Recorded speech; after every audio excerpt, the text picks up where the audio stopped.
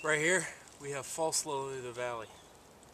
It's a early spring edible, trail nibble, or great on salads.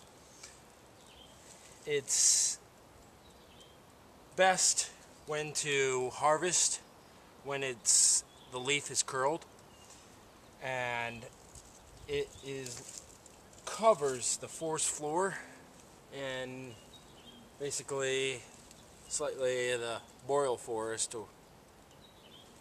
Well, I'm in the southern boreal forest, but you want to harvest it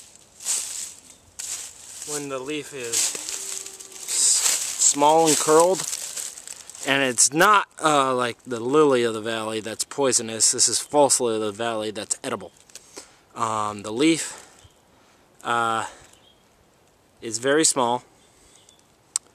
Ovate is the type of shape of the leaf, and very crisp and tender.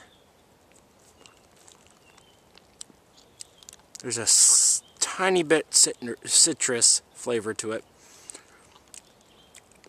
but a nice like a lettuce, subtle lettuce taste to it, and it's very good, and there's a lot of it.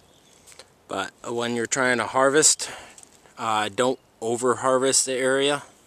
Like, take half of what you see that's curled and leave the other half to grow and flower and fruit.